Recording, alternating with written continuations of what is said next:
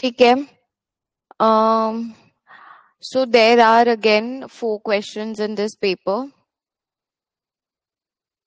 We'll start with the first one. I want all of you all to quickly download, those who haven't.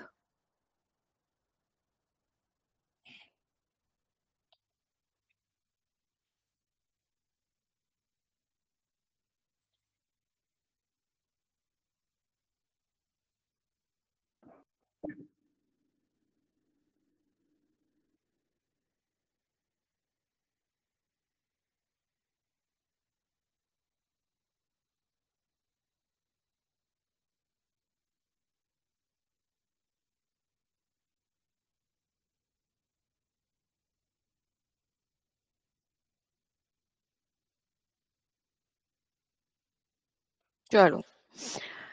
So now they have given um, workbook and solutions both. So we'll be opening the workbook wherein we'll be doing all the workings.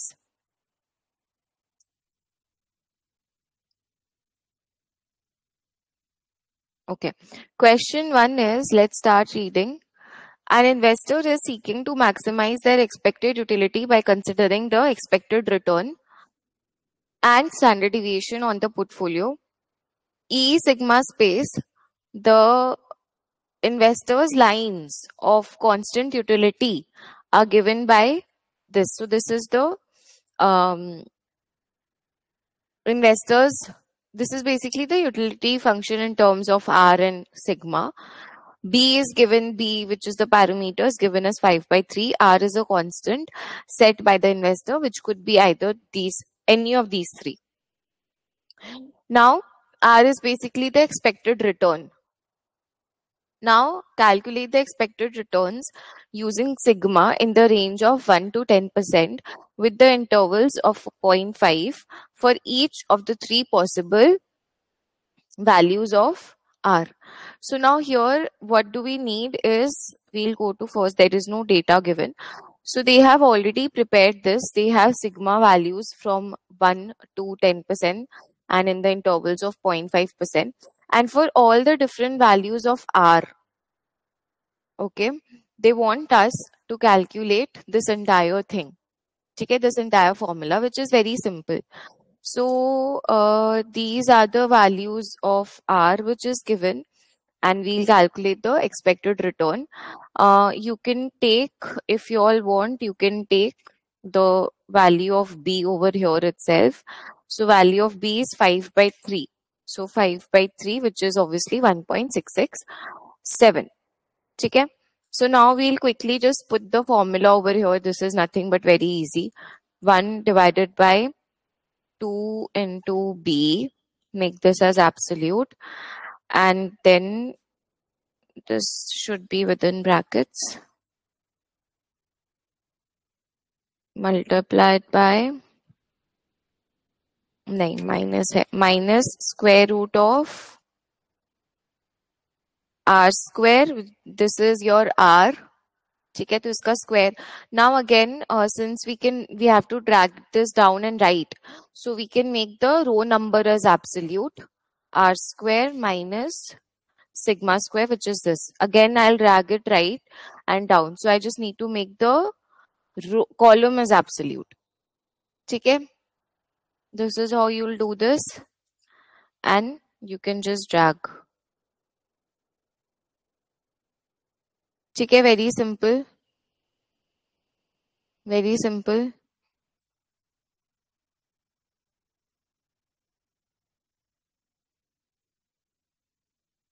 Take low. Next part is, so this gives us 6 marks. Very easy. कुछ भी नहीं था इसमें. And next is, for this investor, the expected utility of any portfolio with the expected return E and standard deviation sigma is given by this. So this is the expected utility which is given. Expected return and standard deviation. वो जो E हमने निकाला, वो E use करके हमें करना है. This is basically the formula. Verify that each of your E, sigma pairs produce a constant utility for each of the value of r. So we now need to calculate utility, which is a function of E and sigma. E we have calculated, sigma is already given. So here in this sheet, now they want us to calculate the utility.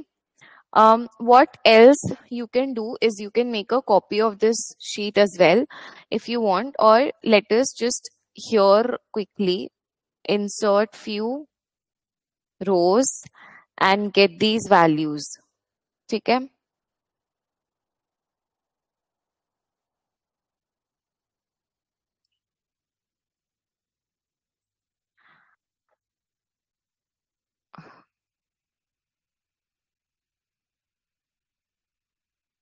Okay.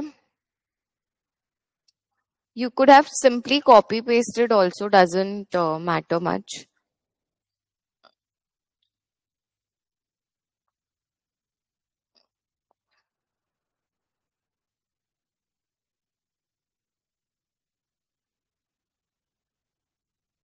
All right. Now using the formula, we'll quickly calculate the utility. देख लो.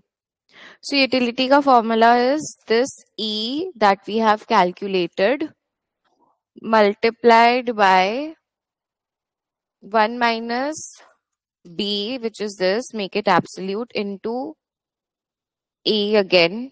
ये E है हमारा. Minus B into sigma square. Sigma square है ना? Yes. So this is sigma, and obviously we'll drag this right. So we'll make the column as absolute का square. ठीक है? I should have inserted one more row in between. ठीक है, कोई बात नहीं. And we can just drag. So that is what they wanted to check, is that whether all your I think 10% नहीं लिया हमने इसीलिए. So they wanted to check whether the utility for all R is constant, and that is what we are getting. Okay? You can give any checks and comments also, that is also there. So it's of 5 marks. ये चीज बहुत important है कि आप लोग ना अपने answer script में नीचे ड्रैग करके, राइट में ड्रैग करके चेक करो. What ever the pink reason, ठीक है, this is not the answer, so I cannot keep it in the pink region actually. Whatever the pink region is there, they want you to answer in this pink. मेरे screen पे it is showing pink, in on your screen it might show something different. They want you to answer everything in this region, ठीक है, it should be there. So अगर हम drag करें and we can see some checks over here, then they obviously want you to give some kind of check so that you can see that all these values are equal or not. So what kind of check, tell me, we can give just to check whether all this column, like this entire column is equal, this entire column. Now you can also use something called as if and function, that if all these are equal then true, otherwise false, but that is a very lengthy function. Instead what we can do, tell me, बोलो क्या कर सकते हैं.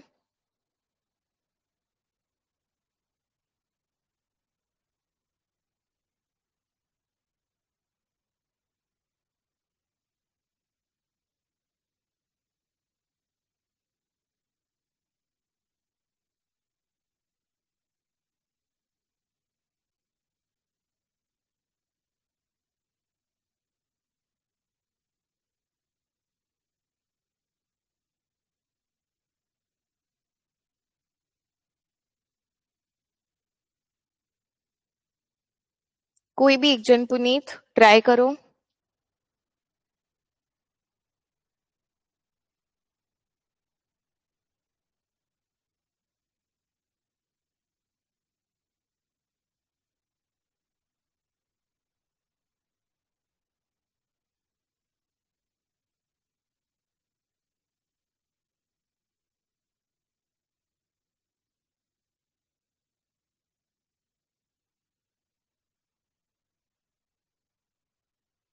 Sum divided by count should average basically. है ना, अर्थ, very good. So a good check that we can do, अगर obviously सारे values आपके इक्वल हैं, सो आपका जो एवरेज है,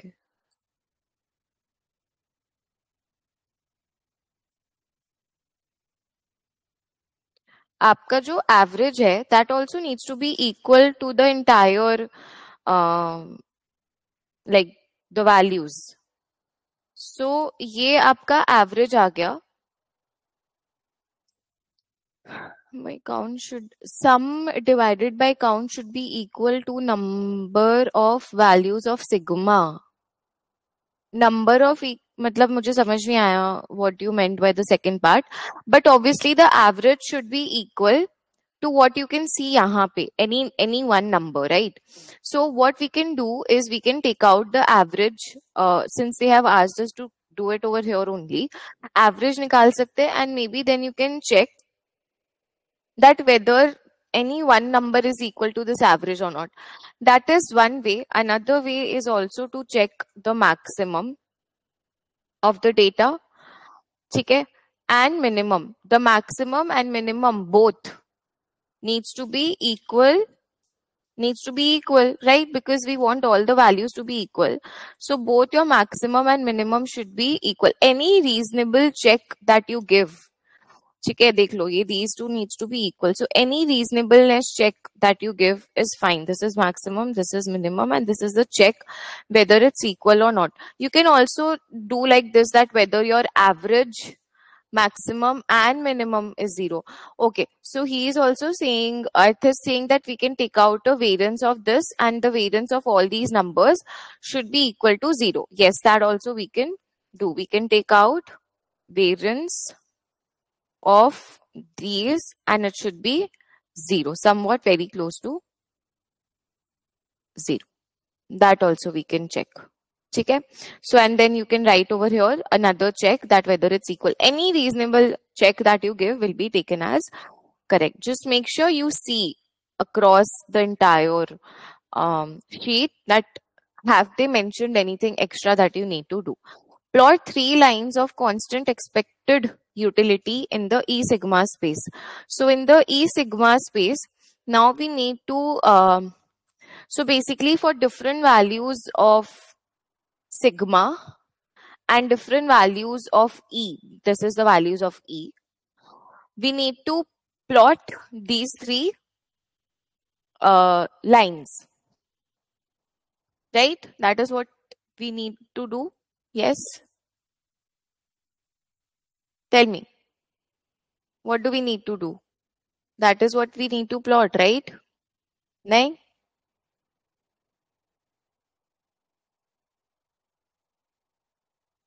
But then how it will be equal? I mean, वो लाइंस इक्वल कैसे आएंगे? आपको कुछ नहीं करना, आपको खाली बेसिकली ये प्लॉट करना है, ये this you need to plot. ठीक है, सो यहाँ पे they have given a chart का area. I can quickly have like few columns in front, and again I can copy paste these cells.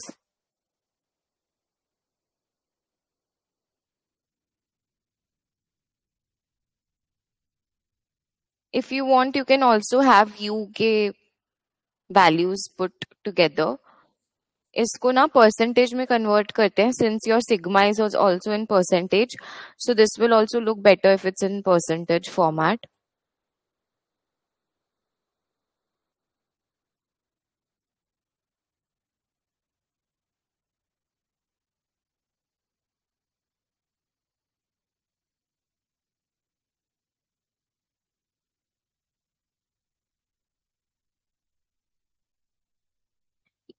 You could have also made a copy paste of the sheet, that would also have worked, है ना?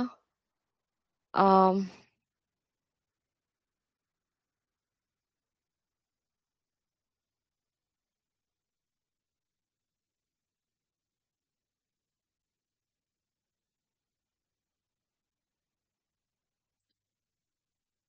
Think कुछ ये formula में issue हो गया. This should have been here, this should have been here.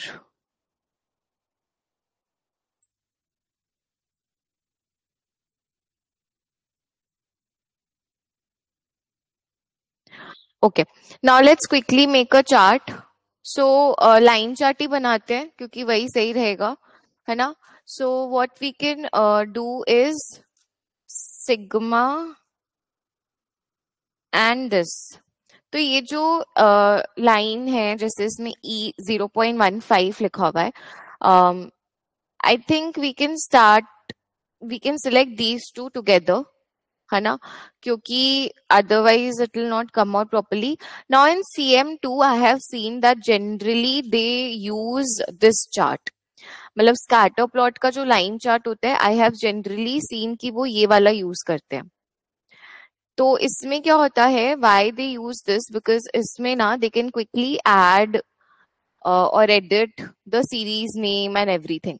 So let's suppose पहला series का name आपको देना है, you need to show that utility वाला लाइन.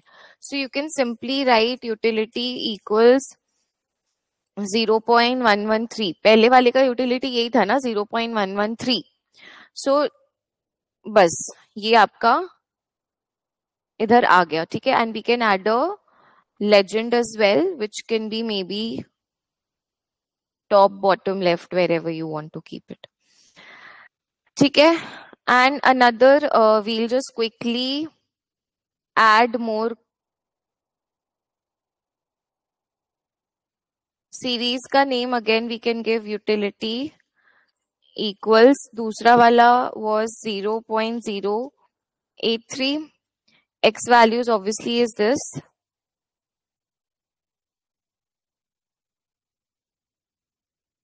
Y values ये है. Again we can add 0.046 वाला था. These are my X values and these are my Y values. बस हो गया. You have your 3. Where is the fourth one?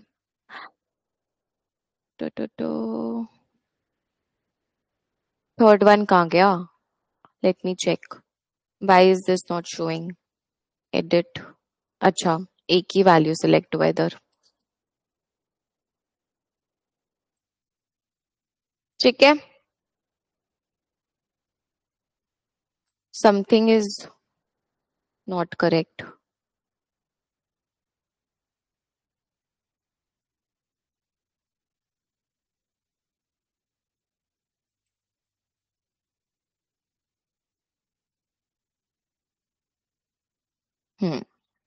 ठीक है. You can add your x-axis label, y-axis label, everything. So maybe you can write x-axis पे you can write standard deviation of return. If we use a Vibha, we can use a normal line chart, but मुझे पता like if you see what they do in I have seen in all the past CM2 papers, they usually use this only. इससे क्या होता है ना, आप quickly आप labeling बहुत easily कर सकते हो. अगर आप सिंपल लाइन चार्ट यूज करते हो, व्हाट दे डू, अगर हम ये दोनों सिलेक्ट करके प्लॉट करते, वो इन दोनों को ही वाई एक्सिस पे प्लॉट कर देते. फिर वो वाई एक्सिस पे प्लॉट करते, देन आपको चेंज करना पड़ता, देन अगेन, सो वो प्रोसेस लेंदी हो जाता है. In case of this it becomes easier. ठीक है. You can use that, no issue at all. But that is what I have seen in all the past papers, that they use a scatter plot का line chart, which is easier to use as well. Time saving होता है. तो यहाँ पे ना आप लोग proper labeling करना. I'm not doing it. On the y-axis, you can write expected return. On the x-axis, you can write standard deviation of return, and you can give a title. You can say lines of, जो भी इन्होंने use किया है, lines of constant utility in the E sigma space. And if you want, you can also edit these values. Maybe जैसे I think the maximum can be 10, and maybe you can reduce the decimals to just 1 decimal. Similarly, here also we can do the same. We can reduce the decimals to 1 decimal, right? So that's how we can, change it. It looks good. Yeah, that's it. And you can quickly label it, and also just don't forget to keep your entire chart on this chart, on this. Okay. And इन्होंने अगर इतना बड़ा बनाया तो आप ऐसे बना सकते हो, कोई इशू नहीं है. जस्ट मेक श्योर आप प्रॉपरली उसको लेबल कर दो, give a nice title and everything. ठीक है, एक्सेस टाइटल दे दो, चार्ट टाइटल दे दो properly and it looks good. Next they are asking to explain how, ये हमने कर दिया है. Explain how your plot in 3 shows that the utility function exhibit non-satiation and risk aversion. Quickly आप लोग को बताना है. This is of 4 mark. I need good 4 points from all of you.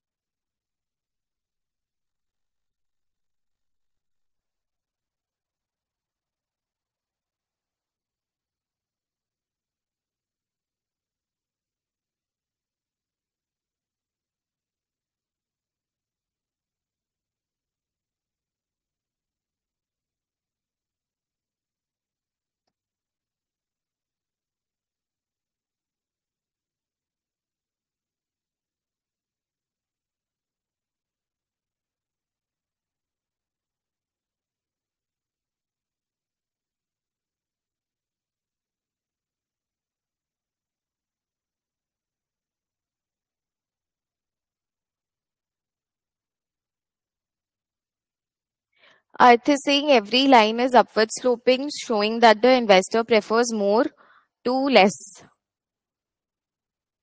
As sigma increases, and very good. तो ये जो बोला है, this you get for this you get 2 marks.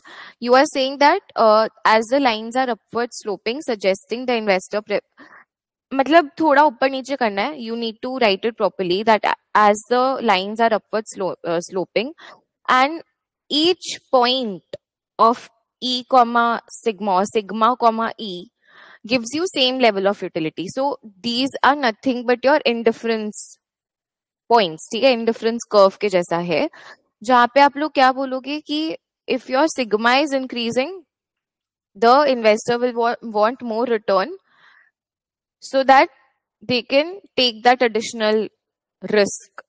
This basically shows that investor is risk averse, and since it's upward sloping, you can say that for greater expected return हमें, तो अगर आप देखो ना, यू अर्थ ने जो भी लिखा है ना वो गलत है actually.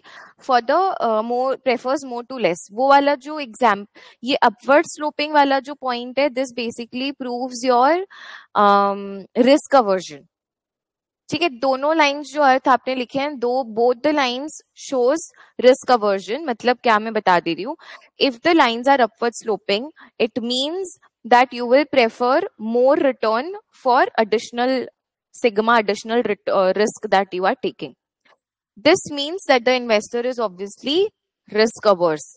In order to get a higher, in order to if there is an increased standard deviation or increased risk, I will be wanting a greater expected return to maintain the same utility, because you are on the same line and the entire line is of same utility. So to maintain same utility, ज्यादा sigma होगा तो ज्यादा return आपको चाहिए. That's your risk averse. तो दोनों point जो you have written is of risk averse.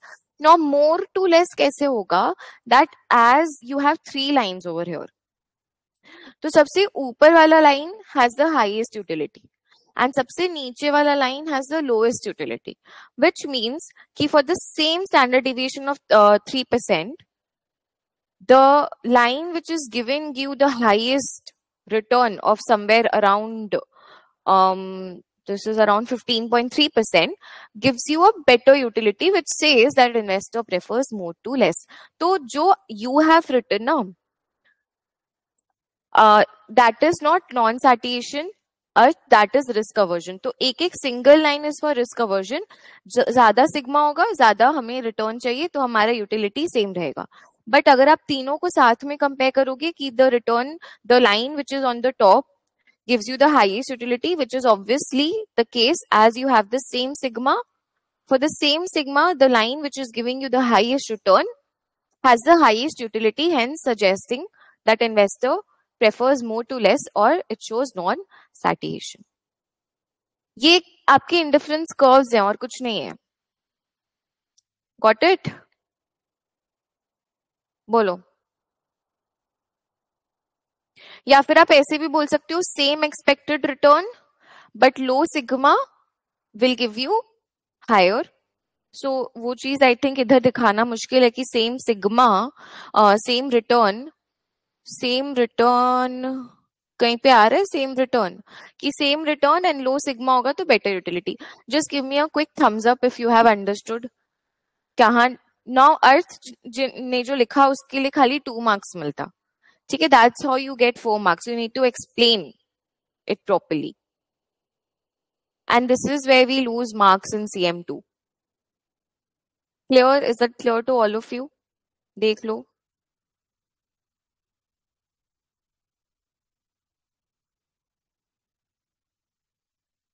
Is it clear to all of you?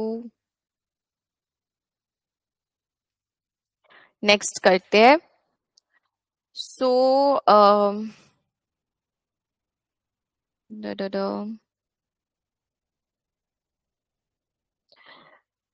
Let's move to question number. Is this something that we can do? Yeah, this is ruin theory question. So this we can do because there are some questions which has been removed from your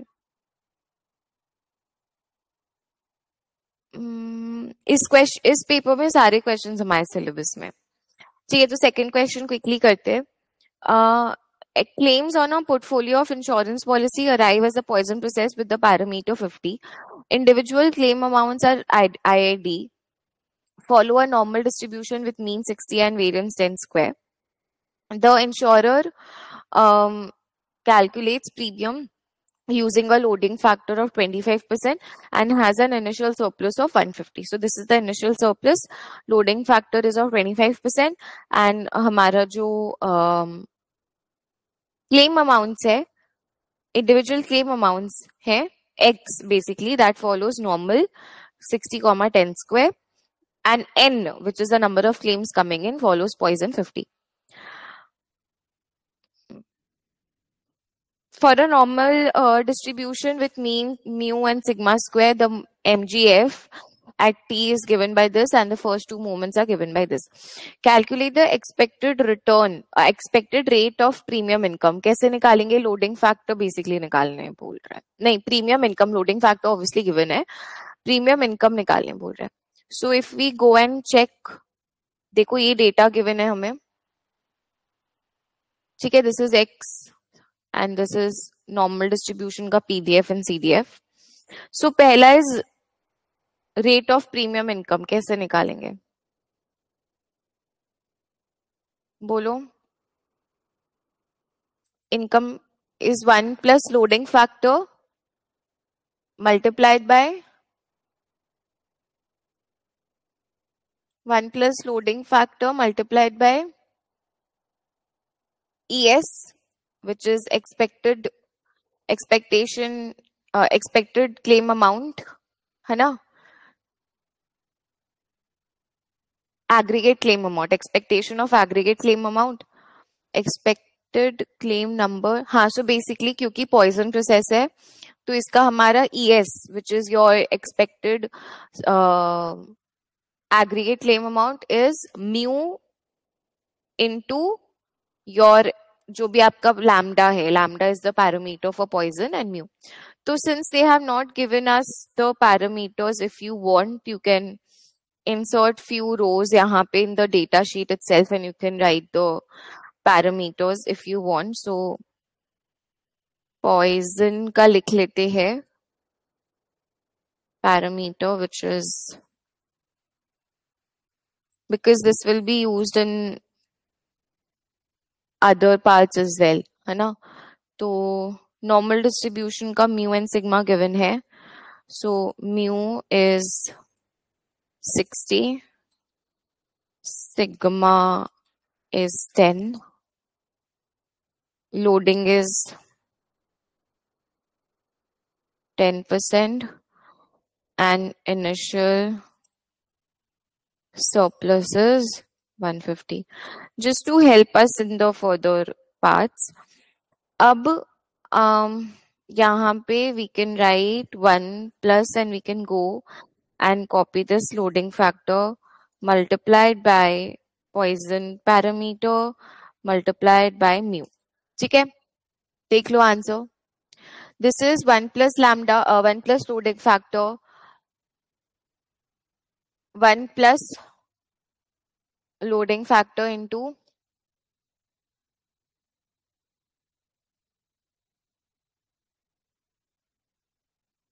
ठीक है, loading factor 25% है, मैंने 10 ले लिया. Correct विभाग. ठीक है. All right, next question करें. वेरी इजी, आंसर्स मैच कर लो. 3750, वेरी इजी.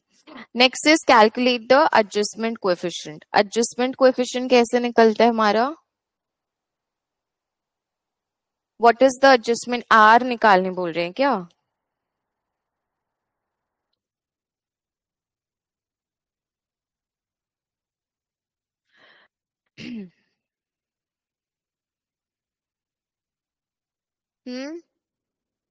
कैसे निकालेंगे?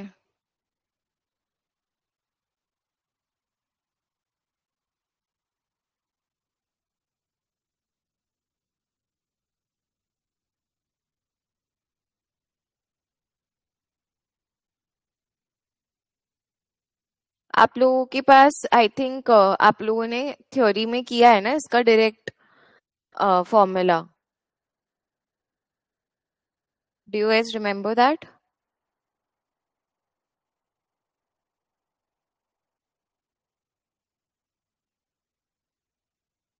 एडजस्टमेंट कोएफिशिएंट का formula do you guys remember? So I think somewhat, if I remember, it was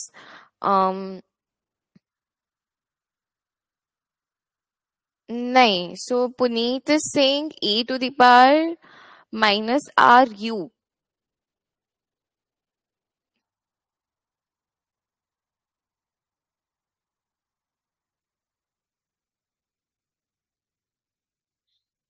Xi u कैसे निकालेंगे पुनीत?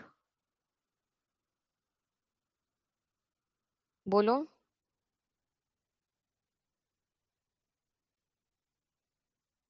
Xi u कैसे निकालेंगे? So basically अगर हम बोले e to the power,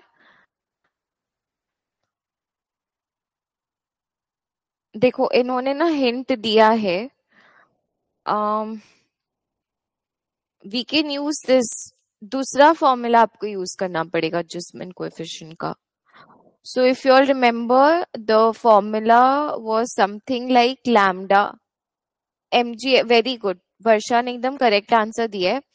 mgf of r is equal to 1 plus loading factor into m1 into r.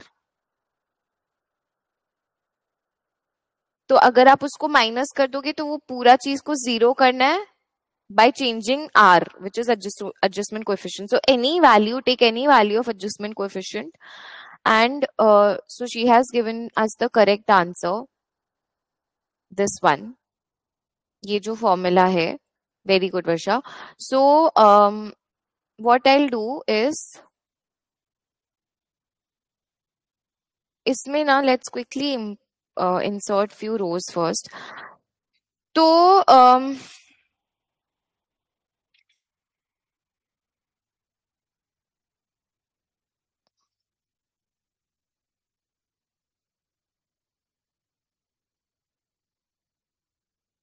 ये मैं खाली ले रही हूँ सब just for the calculation. ठीक है, ये आ गया, हमने लिया है. Now what we can do is before this in fact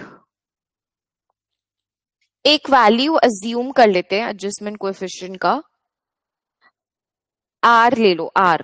are is the adjustment coefficient. उसका एक वैल्यू रैंडमली अज्यूम कर लेते हैं, कुछ भी 0.5 कर दो आर को. एंड अब हमें क्या करना है? अब हमें वो पहले तो mgf ऑफ r हम निकालेंगे. सो mgf of r,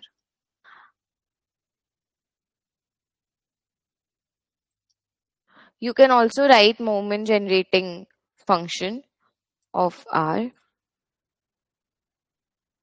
capital R लिख देना, which is e to the power ut, which is this mu into t. ठीक है, plus 0.5 multiplied by sigma square है, मैंने खाली सिग्मा लिया है, मल्टीप्लाइड बाय आर स्क्वायर.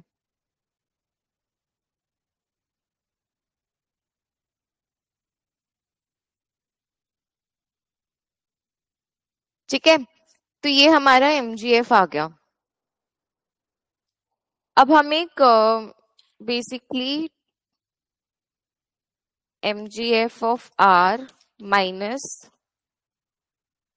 वो पूरा चीज अगर आपको लिखना है आप लिख सकते हो, विच इज मतलब वो सारा उधर चला जाएगा, या तो इसको माइनस ले लेते हैं. So it becomes 1 + 1 plus loading into जो भी है आपका, इधर पे आप लिख सकते हो, into your m1 into r minus mgf. तो ये जो आपका आ रहा है ना, ये वाला value, this needs to be 0 by changing the adjustment coefficient which is r, and फिर हम लोग वहां पे इसको ग्रीन पिंक वाली रीजन में उसको लिख देंगे. सो 1 प्लस लोडिंग इनटू m1, यही होता है ना. एंड आई थिंक एक मिस्टेक किया है इन द फंक्शन वर्षा, 1+ की जगह पे it's actually lambda of poison. अच्छा, लैम्डा लैम्डा एनीवेज तो कैंसिल आउट हो जाएगा ना दोनों तरफ से, लैम्डा इंटू mgf कैंसिल हो गया, यहाँ पे भी कैंसिल हो गया. This is what you have done, right? नहीं, बट मुझे अभी भी लग रहा है कि ये गलत है, क्योंकि हम लैम्डा खाली इसमें प्लस करते हैं, हम इसमें थोड़ी प्लस करते हैं लैम्डा 1+ लोडिंग वाले में, as far as I remember the formula.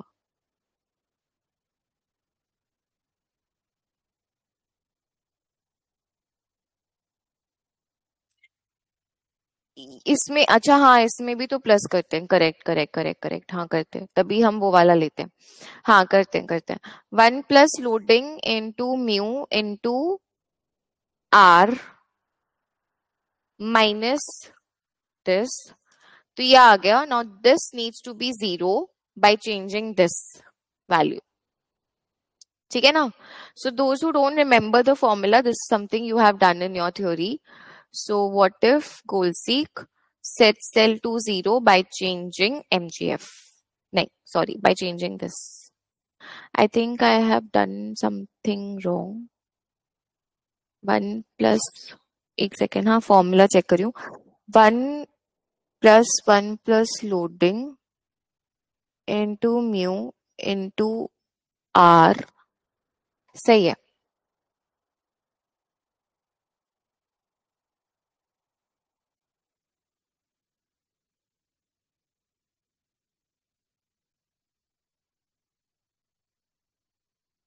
ठीक है, so we are finally getting a 0, so many iterations it did. तो इसको मैं ऐसे 0 0 सेट कर देती हूँ, and we can take the adjustment coefficient as this. ठीक है. If you want, you can set this somewhat. Let's suppose your answer might not match exactly, because I think my answer is also not matching,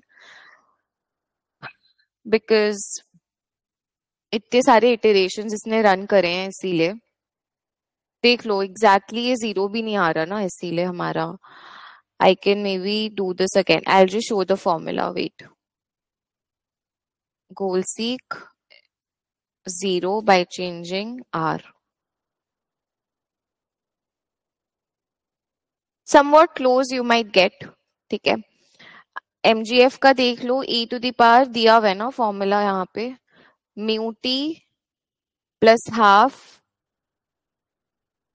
sigma square into are square.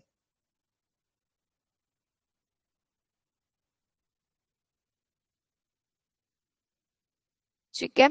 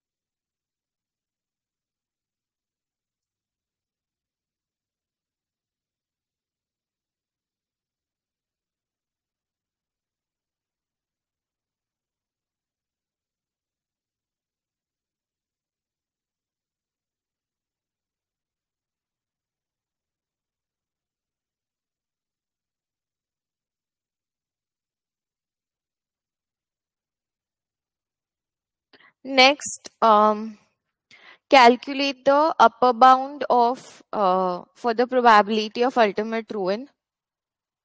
सो जाई 150 निकालने बोला है, you हम 150 लेंगे, अभी you कितना है, 150 ही है हमारा यू।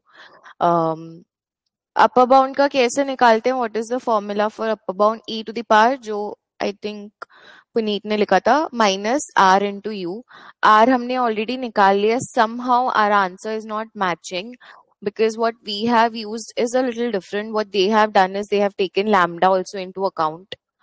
इन्होंने लैम्डा मल्टीप्लाई किया है सब जगह एंड देन जीरो किया, but I think it's the same thing. अगर आप नहीं, मतलब आइडियली आपका आंसर सेम आना चाहिए, but what they have done is, I just quickly show you all. इन्होंने ना वन, मतलब ये लैम्डा भी लिया है, तो इधर पे आपका बेसिकली इनटू लैम्डा आएगा एंड इधर भी एक इनटू लैम्डा आएगा। This is what they have done in their solution. ठीक है। So this entire thing actually 1 plus loading factor into mu into lambda becomes your, जो हमने part 1 में calculate करा था. So you can take this value and then you can take this value and then maybe multiply this with r. ठीक है, तो ये इन्होंने किया है अपने सोल्यूशन में, and then they have changed this to zero. तो ऑब्वियसली आंसर थोड़ा अलग आएगा for sure, because exact answer तो देखो इनका भी नहीं आया है, बट या definitely this is what they are getting. देख लो, this is what they are getting as their answer, which is kind of similar to our till I think 1 2 3 4 5th decimal place, but उसके बाद उनका भी थोड़ा different है, तो it's fine, मतलब आपका जैसे भी आ रहा है। now this is r upper bound कैसे निकालेंगे, e to the power minus u, which we can take from this sheet multiplied by r। ठीक है, this is your upper bound 35.2% approximately, सबका सेम आएगा। The an estimate of the probability of रूइन by time 1। अब हमें time 1 तक का probability of रूइन निकालना है। ये बताओ, ये मुझे लगता है कि ना काफी लोगों को डिफिकल्टी होती है इसमें, ये कैसे निकालेंगे। इसके लिए आपको ई एस का डिस्ट्रीब्यूशन बनाना होगा। So let's suppose E S follows normal distribution, तो उसका मीन एंड उसका वेरियंस हमें चाहिए। Mean is nothing but this 60 into 2 m1 into lambda, lambda m1। और वेरिएंस कैसे निकलता है, बोलो वेरिएंस कैसे निकलता है, lambda into m2 plus m1 का स्क्वायर। ठीक है, that's your variance.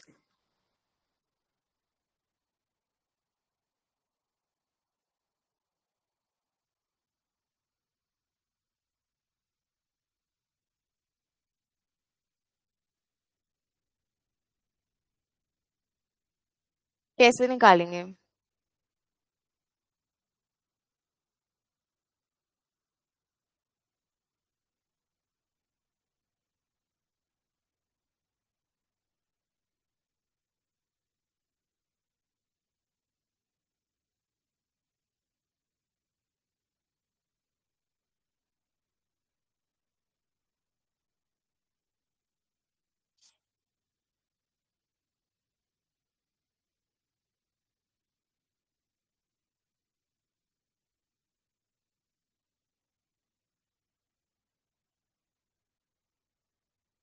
So basically ऐसे नहीं होगा। आपको निकालना है, नॉर्मल डिस्ट्रीब्यूशन बना के हम निकालते हैं कि S follows normal distribution mean and sigma square, जो भी आपका आर है। एंड हम लोग बोलेंगे रूइन will occur at time one. कब होता है? जब हम लोग निकालते हैं basically probability that your wealth U1 is less than S1। ऐसे निकलता है ना? Yes or no?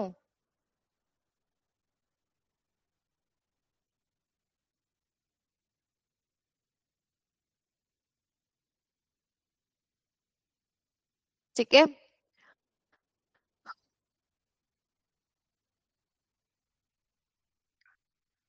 फिर हम लोग नॉर्मल डिस्ट्रीब्यूशन का प्रोबेबिलिटी यूज करके निकालते हैं। तो let's first do one thing. Let's first take out the distribution of S. तो यहाँ पे ऐसे लिख सकते हैं, एस का distribution is aggregate claim distribution. उसका mean is very simple, it's simply mu into M1 into lambda. ये होगा नंबर में 3000 आ रहा है। And variance which is lambda into M2 plus.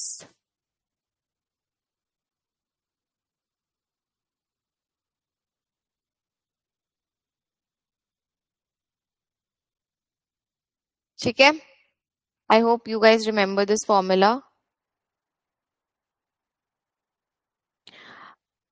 अब बताओ कैसे निकालेंगे?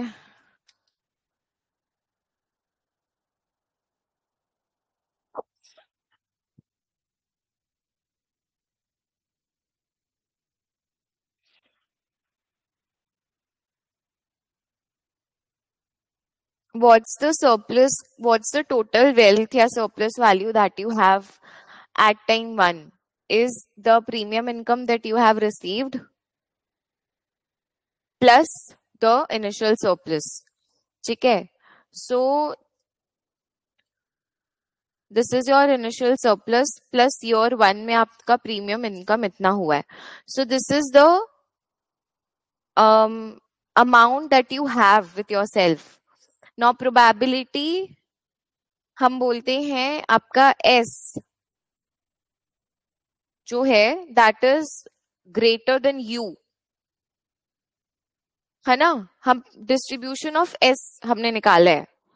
We know that S follows normal, so probability S is greater than the initial surplus or the total surplus you have at time 1, which is your U1। ठीक है, अब क्या हो जाएगा जब हम नॉर्मल डिस्ट्रीब्यूशन को फॉलो करेंगे? तो नॉर्मल डिस्ट्रीब्यूशन के केस में आप उसको क्या बोलोगे? This is nothing but your U small u plus 1 plus loading, या प्रीमियम इनकम लिख दो ना।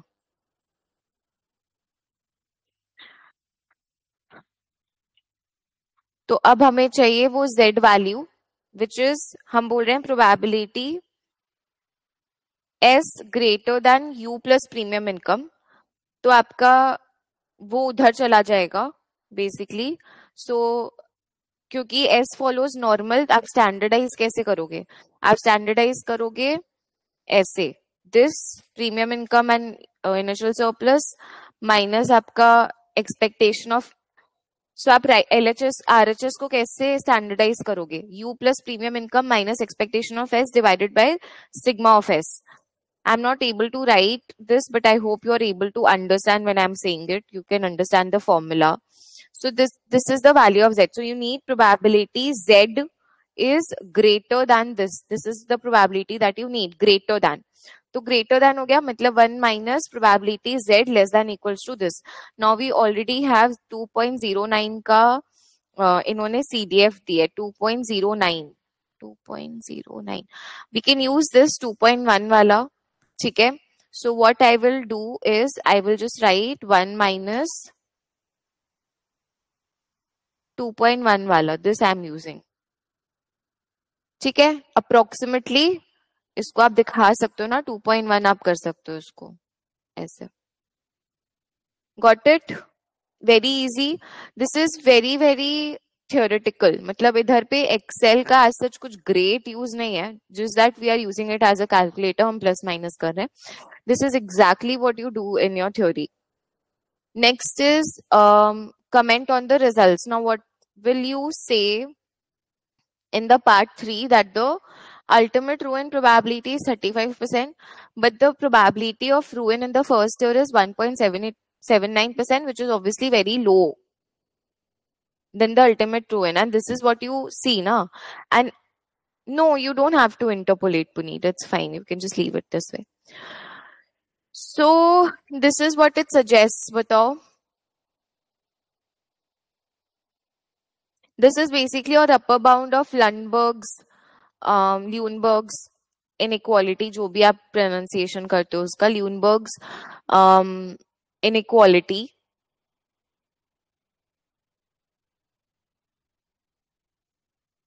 We can see first year में chance of ruin is very low, which means that the probability of ruin after that goes very high because the probability of ultimate ruin is very high. So it actually means that first year में ruin का probability बहुत छोटा है, which actually also means that the probability of ruin after first year is very very significant and very high.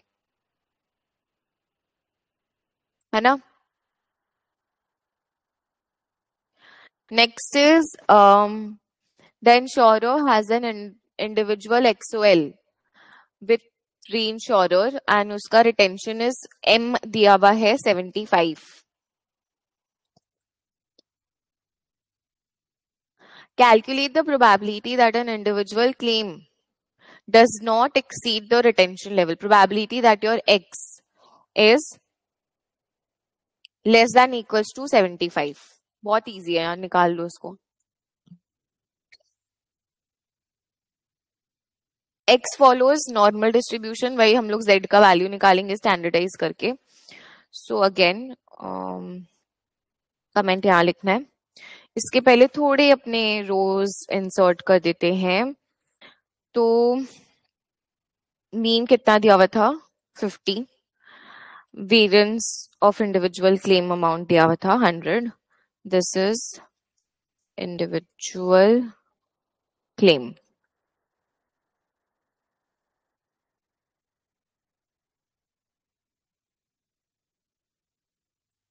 Distribution, mean variance दिया हुआ है and the value is given as कितना? M is 75. तो again Z का value निकाल लेंगे. Probability X less than equal 75. 75 minus mean divided by square root of 100. ठीक है, ये आपका Z है. अब आपको निकालना है प्रोबेबिलिटी लेस देन इक्वल. तो 2.5 का देख लेते हैं वैल्यू जाके. Is this. So a probability of getting a claim below 75 is actually very huge. Are you all getting this answer?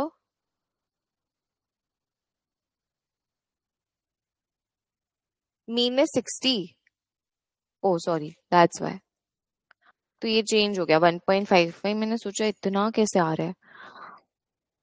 1.5 वाला मतलब ये लेंगे 0.933। सो 93% चांस है कि हमारे को एक क्लेम आएगा जो 75 से छोटा होगा, which is again very huge number.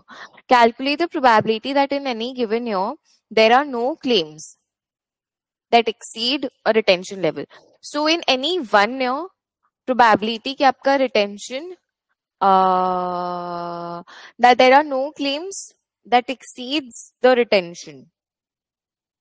In any 1 year, there are no claims that will be greater than 75. कैसे निकालेंगे?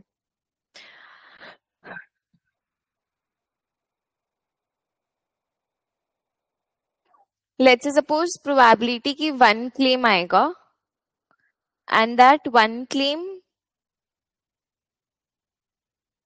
कंपाउंड पॉइजन आपको निकालना है। आपको बोला है probability that any given year there are no claims, मतलब एक भी क्लेम जो आए वो रिटेंशन से ऊपर ना हो।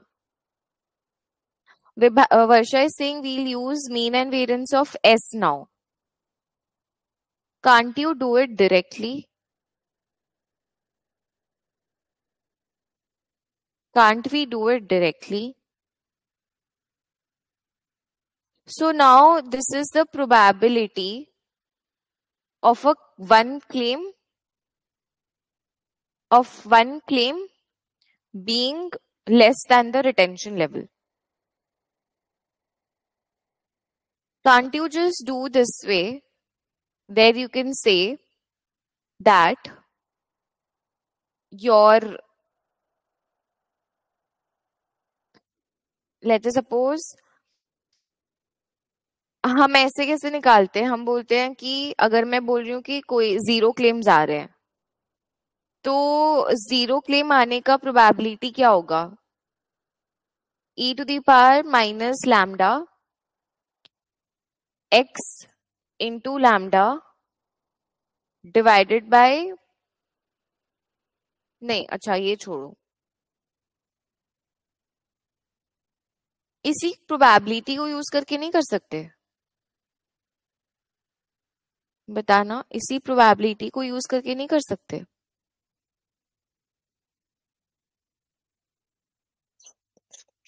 That no claim is greater than the retention level in any given year, in any 1 year.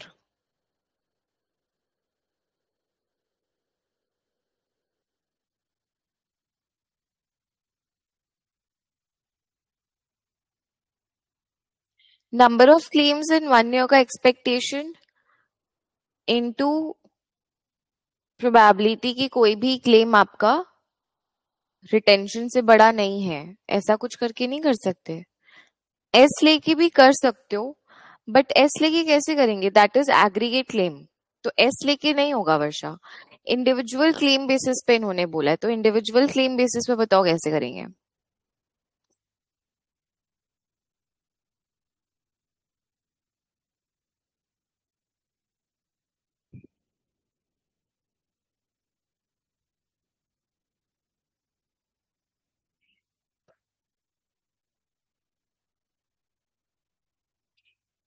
So basically it will be now something like this. Probability no claims greater than the retention in any 1 year is e to the power minus lambda. This is probability of claims in 1 year. कितने claims मतलब 1 claim in a year, and then आप simply इसको multiply कर रहे हो with this into नहीं exponential this into probability of claim, single claim below retention. ठीक है? This is the probability that no claim is greater than the retention limit in 1 year. E to the power minus lambda into e to the power lambda into single probability. Single claim का S लेके नहीं कर सकते, aggregate नहीं बोला है ना, no claim बोला है. Now comment on how the reinsurance arrangement will affect Ma'am, could the you please insurer's explain part probability of 6? ultimate. हाँ. Could you please again explain part 6? I got it, the e to the power minus lambda wala part, but what is the second part that we multiplied with that? आप लोगों ने किया नहीं ये वाला formula जहाँ पे हम सिंपली उसको मल्टीप्लाई कर देते, जैसे दिस इज बेसिकली 1 ईयर का फॉर्मूला, 1 ईयर का दिया हुआ है आपका कि 1 ईयर नहीं सॉरी 1 सिंगल क्लेम का दिया हुआ है कि 1 single claim will be less than 75. आपको क्वेश्चन में बोला है कि पूरे साल में कोई भी क्लेम नहीं आएगा ऐसा जो 75 से बड़ा हो. ठीक है, कोई भी क्लेम नहीं आएगा जो 75 से बड़ा हो. तो हम सिंपली क्या करेंगे, this is your e to the power minus lambda which is probability of getting a claim in 1 year. 0 claim. ठीक है, and and then this is your probability कि आपका जो भी क्लेम आ रहा है, वो एक क्लेम जो आ रहा है, that claim is not greater than 75. I'll just do one thing. I'll just write it down and share it with you. I think थोड़ा कंफ्यूजन हो जाएगा इफ आई डोंट, बिकॉज ये पूरा थ्योरेटिकल है. इधर पे कुछ भी आप देख रहे हो एक्सेल का कुछ भी यूज नहीं किया है हमने. Did we use GP in this case? Like theoretical में हम GP use करते हैं, like if we get 0 claims हाँ, into the इसलिए मैं बोल probability रही हूँ, मैं claim. लिख के करेक्ट करेक्ट ये जीपी यूज किया है, मैं लिख के भेज दूंगी आप लोग को. सो बेसिकली हम क्या बोलते हैं, हम बोल रहे हैं कि अगर एक क्लेम आया तो एक क्लेम आएगा तो वो 1 क्लेम आया and that is less than 75. 2 claims आए and all the 2 claims are less than 75. 3 claims आए, all the 3 claims are less than 75. 4 claims आए, 4 claims are, I think you guys might have done this question in your theory, some question you might have got similar. ऐसे ऐसे करके पूरा infinity तक जा रहा है. तो वो चीज यूज करके हमने क्या, एंड ईच क्लेम का probability of getting less than and some of infinite, तो आप उसको सिंपली ना ई टू द पावर, हम जब कैसे करते हैं, आप लोग अपना टेबल बुक खोलना, टेबल बुक का आई थिंक पेज 3 या 6 में वो दिया हुआ है, ई to the power alpha x is equal to 1 plus x factorial by 1 factorial plus x square by 2 factorial plus x cube by 3 factorial and so on. समझ रहे हो, वही चीज को हमने किया है. सो I can just right it down and share it with you, क्योंकि ये पूरा फॉर्मूला यूज करते हैं हम. सो ये कॉमन आ जाता है, ये वाला पार्ट आपका, ये वाला पार्ट सब में से कॉमन आ गया, एंड वो जो ब्रैकेट में बच जाता है उसका हमने अप्रोक्सीमेशन ले लिया इधर. ई to the power alpha x है, ई to the power x, sorry E to the power x का फॉर्मूला होता है. अगर आप ई to the power alpha x बोलते हो then that is 1 plus alpha x divided by 1 factorial plus alpha x square by 2 factorial alpha x का whole cube by 3 factorial and so on. I think you guys might have done it in your page 3 या page 6 of table book में ये formula है, you can check. Got it, ये वही चीज use किया हमने यहाँ पे. मतलब आप क्या बोल रहे हो, एक पूरे साल में क्वेश्चन अगर होता कि प्रोबेबिलिटी कि एक पूरे साल में aggregate claim amount is not exceeding 75, तो वर्षा हम लोग एस लेके करते. बट द क्वेश्चन इज एक पूरे साल में जितने क्लेम्स आ रहे हैं उसमें से कोई भी क्लेम 75 के ऊपर नहीं जा रहा. तो एक क्लेम आया and probability of 1 claim and that is less than 75 plus probability of 2 claim and that is less than 75. All both are less than 75. Probability of getting 3 claims, all the 3 are less than 75. तो होता क्या, probability of 1 claim कैसे निकालेंगे, poison process में use करके probability x equals to 1 कैसे निकालोगे, e to the power minus lambda x into, बताओ ना Radhika, can you tell me poison process का PDF. lambda x into e to the power minus lambda upon x factorial lambda x, into आप लोग e to the table power book minus ले lambda low.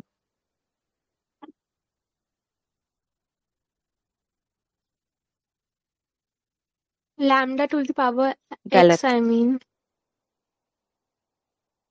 Lambda two the power x, फिर ई to the power minus e to the power minus lambda lambda upon divided by x factorial. ठीक है, तो yes. X factorial is, yes, why, got it, why, but this probability going into exponential, can we multiply? नहीं वर्षा, you can not multiply it outside ना, वही मैं समझा रही हूँ। आप विजुअलाइज करो या तो आप लिख लो। इसीलिए मैंने फर्स्ट डे ऑफ CM2 क्या बोला, एक्सेल बहुत इजी है। आप लोग का थ्योरी कॉन्सेप्ट अच्छा नहीं है तो आप एक्सेल नहीं कर पाओगे। जिनका थ्योरी कॉन्सेप्ट क्लियर है वही एक्सेल कर पाएंगे एंड उनको ही एक्सेल में मार्क्स मिलेगा। There is nothing explicitly great in excel in CM2।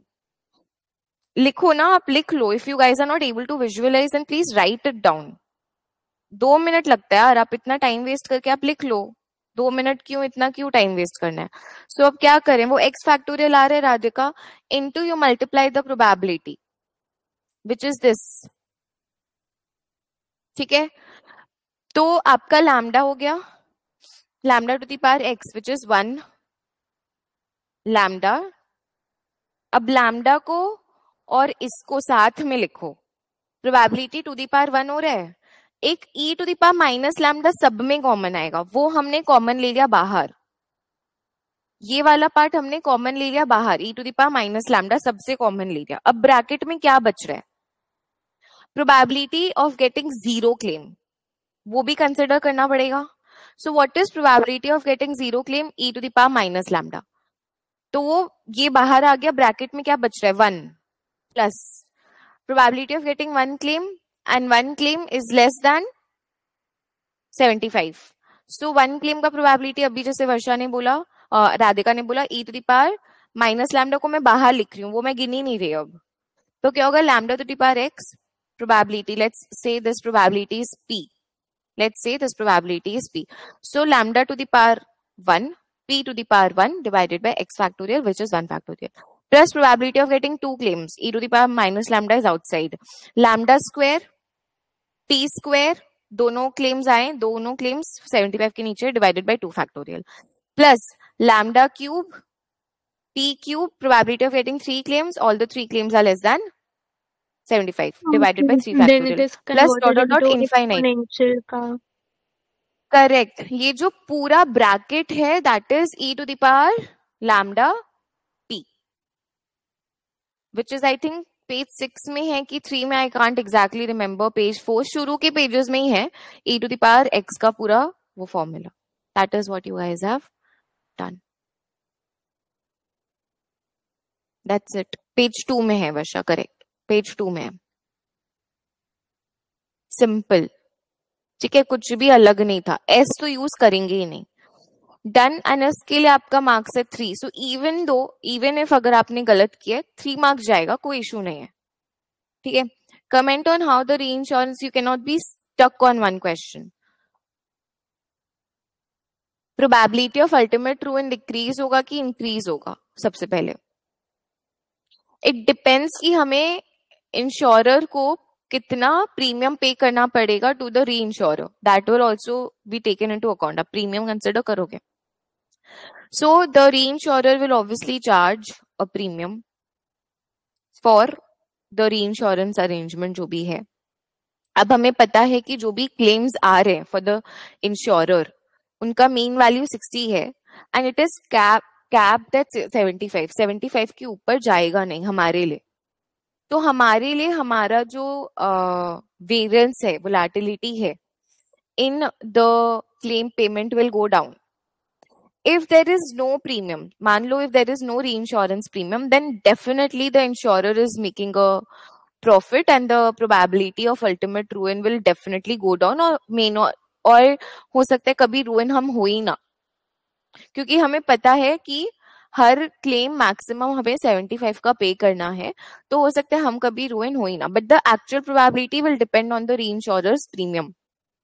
तो हमें ऐसा प्रीमियम मेंटेन करना है with the reinsurer so that our probability of ultimate ruin goes down, but at the same time the reinsurer is willing to accept that premium। ऐसा नहीं कि बहुत कम premium हम negotiate कर पाएंगे। So obviously we would expect that the probability of ruin will fall, then only taking this reinsurance will be beneficial for the insurer, otherwise there is no point। Is it clear? Any doubt so far? Very, very, very good question. I don't feel anything extra we have done in terms of Excel or paper B. It's entirely theory that we have done in this question specifically. So with this, I will wrap up today's class. In the next class tomorrow, I will finish the next 3 questions, which are quite easy, not very difficult. But ये जो first 2 questions थे, I want you all to please do this again specifically. You can mark the second question. I think it's a very good question from theory perspective as well. All right. ठीक है, thank you so much. We'll meet tomorrow same time. I think 9 a.m. भी रख सकते हैं हम लोग, and I'll let you all know and we'll complete the rest 2 questions. ठीक है, चलो वर्षा Radhika, thank you Ma'am, so much. is there any हाँ, change in the syllabus? Like, I